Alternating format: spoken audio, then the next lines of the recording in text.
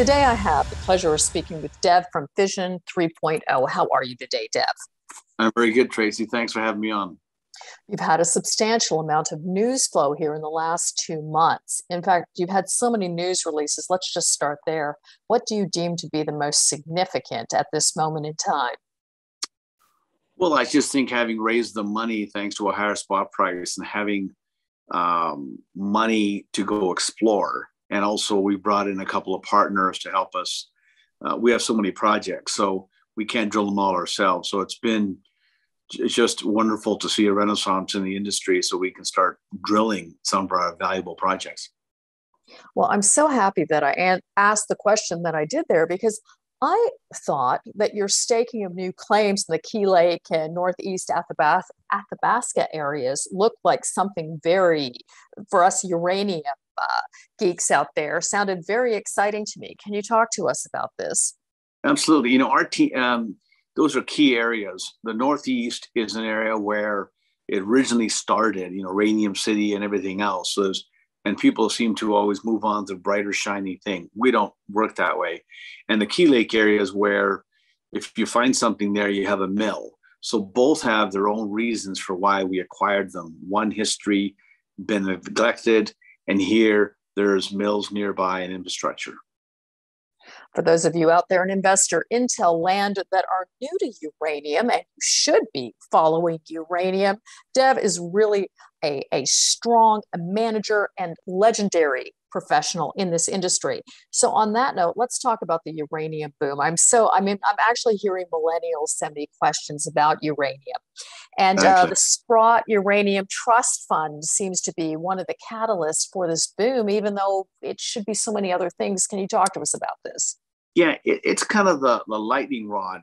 But really what the key is that people have realized they want to meet their zero emissions 2050. If they want to reach some of those ESG goals, you can't count simply on wind and the sun. We all like to believe that, but I think it's been a wake-up call to realize we have to have a reliable source, what they call base load power, turn it up and down. And it's hit every country, whether it's Japan, France, and now you've got countries, for example, Europeans going to Brussels saying, hey, you've got to include nuclear power in this, otherwise we're going to freeze to death. And the biggest thing happened was a couple of days ago. The United Nations said nuclear power must be a part of our plan to combat climate change. So, I think a lot of people, we want to believe that you just plug the car into the air and something magical will happen. I know that even 10% of us bought cars electric, shuts the entire Canadian grid down. It's over, done. No more energy for anything else. So we keep, pushing for more and more energy, and that's what we need. But where's it going to come from? Now, Canada's blessed with hydro, but the rest of the world isn't. So nuclear power is a big part of it. So as you've seen that shift, the money has found its way into Peter Grosskopf's Sprott Physical Fund. And they bought 30 odd million pounds, maybe 34. I'm a big fan of Peter, as you know, because he took us public, and I think highly of him as a person, and I think he's a genius. Sprott's always been ahead of the curve. So what they've done is bought all this excess uranium, has driven up the price, which then drives up opportunities to raise money. But it all starts with this belief, finally, that we can't tell the sun when to shine more. We can't tell the wind because we don't control that.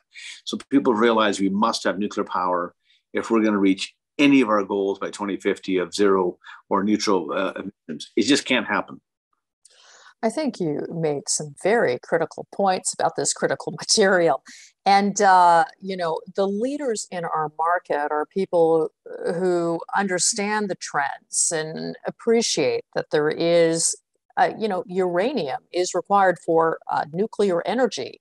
And it's so nice to see more media coverage on this. Now, everybody in the industry, Deb. So when you announce that someone new has joined your board, I have to imagine there are substantial world players. Can you talk a little bit about Steve Cochran joining your board, please? Well, Steve's been in the capital markets for a long time, and I felt I wanted our board to be more entrepreneurial. more sensitive to what's going out there. And Steve has, worked as a fund manager, a money manager for a very long time, and then has worked now doing this a battery project called Lithium Chile. So I think very highly of him as to being aware of what's going on. At the end of the day, a board is to represent the shareholders, and I think he's got a very good idea of what's going out there. And he's been a personal friend of mine for a couple of decades. And so I respect his energy level, and he's very bright. And he brings something else to our board that others don't. Well, Dev, we would like you to join us more often to actually discuss uranium and nuclear energy in general. So we're going to have you back here, hopefully in a couple of weeks. But I wanted to ask, you're going to PDAC this year, PDAC 2020, 2022. Well, I hope so. I went to the mining conference in New Orleans, and it was so surreal to be walking down aisles and seeing booths. I was like, I don't know what I was going through. And I am going to go to Mines and Money next week in London, just to catch up. And I think, I still believe that face-to-face is a better way. People are zoomed out on Zoom. So I think we face-to-face is important. So yeah, I'm looking forward to PDAC, but hopefully the Cambridge show will be on. Hope we get back to real human interface, which I think we do need. We can do a lot by this, right? But I think at the end of the day, to develop new relationships, it's usually going to be easier. I think 90% of communication is nonverbal. So I think it's going to be good for all of us to, meet people again. Well, as always, Dev, thank you so much. And for everybody out there following Fission 3.0, it's certainly on our radar. Thank you, Dev. Thank you.